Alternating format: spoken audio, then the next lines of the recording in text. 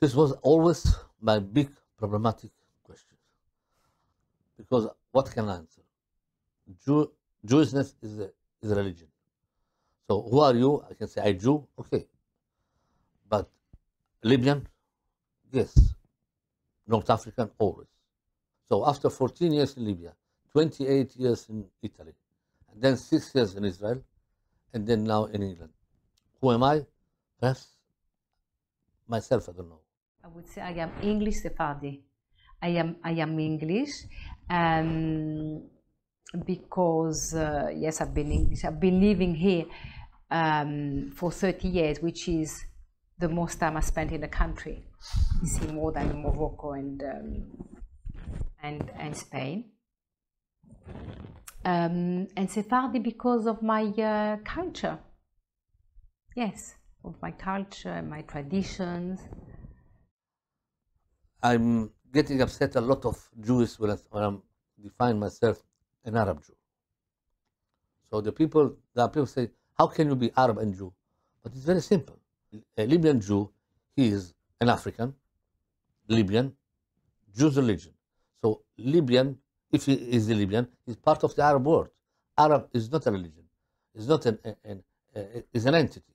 Therefore, if Mr. Cohen in London, we define him a European English man, Jew religion, I have no objection to define myself an African, Libyan, Arab, Arab with Jew religion. I don't know, to tell you the truth. I don't know. The constant is Jewish. People in England call me French. The people in France call me English. What I am, I have no idea. It's a mixture of French, Jewish, Sephardi, Ashkenazi, the whole lot. It's the whole lot. But how can I deny that I'm an Iraqi? I didn't go there as an immigrant. I've been there for 3,000 years. Well, here I feel I'm English now. It's a long time, 1956 to now.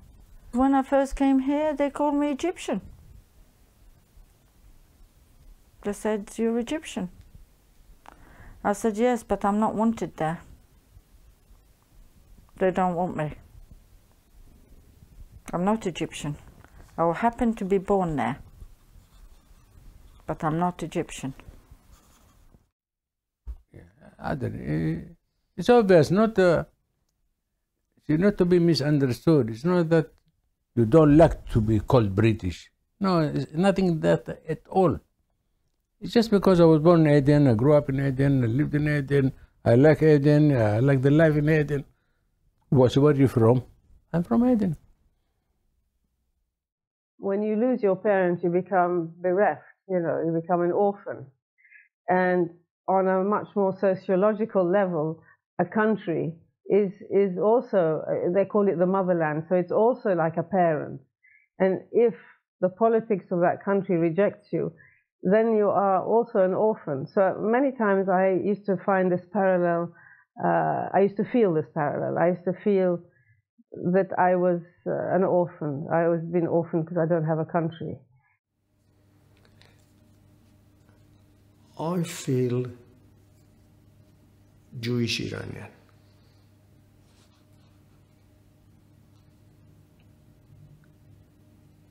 That is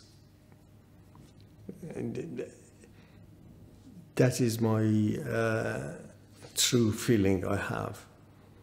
I was telling my friends when we arrived, you can really, you feel you're being British when you dream in English. And it really happened to me.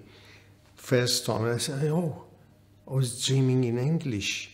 And it was the sign of adaptation. Well, I have that background. I can't eliminate it. Even that the country has changed totally.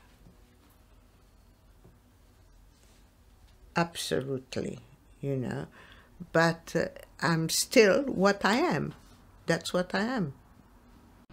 I'm a Sephardi Jewess from Egypt. I see myself as a bit of an oddball, actually, because I'm not European and I'm not Asian, and I'm certainly Jewish. I suppose Jewish is the defining of who I am, because that's stable. Oh dear, that's a difficult question. Sorry. I'm just me. I mean, I'm a composer. Yeah. That's what identifies me.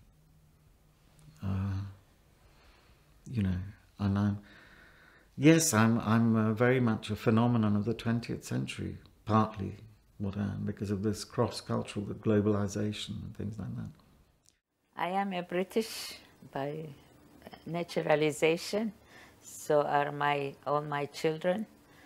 Of course, we are Iraqis still, but we don't like to consider we are Iraqis anymore, because it's really hard. We had hard time, so we consider ourselves as British. I always present myself as an Iraqi Jew, always. They're both as important as each other, you know. I can't be a Jew without being Iraqi, and I can't be Iraqi without being a Jew. It goes together. I was born there. You know, it's written in my passport. I can't change it. It's just like I can't change anything in me. I can't change my personality. That's me. I can't change my history. I cannot be a different person than being Niran, the daughter of Salim and Miriam. I cannot.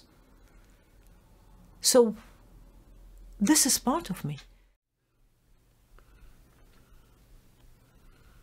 I'm an elderly gentleman that's very satisfied with life.